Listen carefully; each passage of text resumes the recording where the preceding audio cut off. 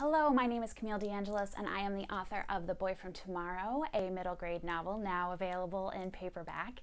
This book is about two kids, Josie and Alec, living in the same house 100 years apart, and they form a friendship across the century that separates them through a hand-painted spirit board. So this is a long overdue video answering some reader questions that I've been receiving over the past year since the novel originally came out. So let's dive in. Number 1, why is Josie and Cass's mom so mean? This is a great question. Truth is, many people who become parents are not psychologically or temperamentally equipped to become parents. They cannot give a child the love and attention that every child deserves. And in Lavinia's case, it was expected back in the day that every woman would marry and bear children, that was her primary function in society, right?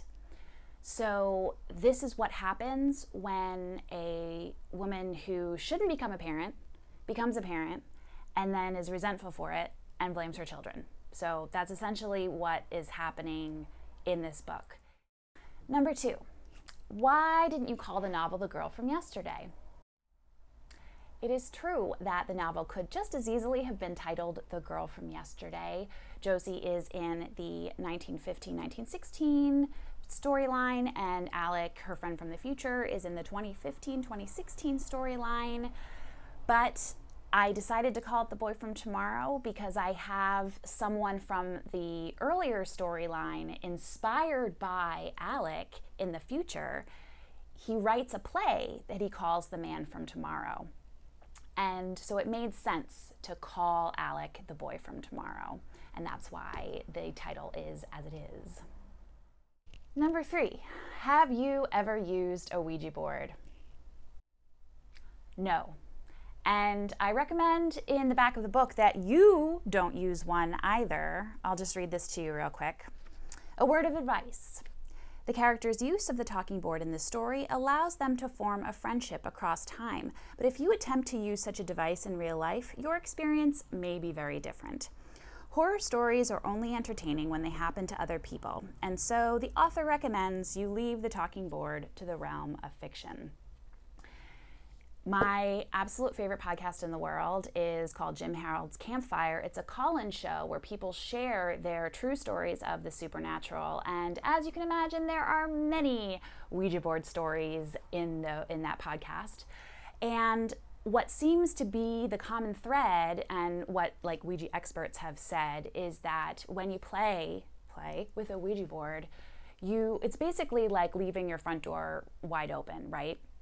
So what happens is some people, the honest ones, will walk by and they won't just walk into your house and try to steal anything and cause trouble, right? Most people won't do that. But if you leave the door wide open, eventually someone's going to come along who's like, yay, free stuff, right? So it's the same deal with supposedly these wandering spirits that you call in to your space as you are playing with a Ouija board. So I want to show you the only Ouija board that I ever play with. This is a really cool little pin from my friend Marika McCoola, who is also a middle grade author. You should check out her work.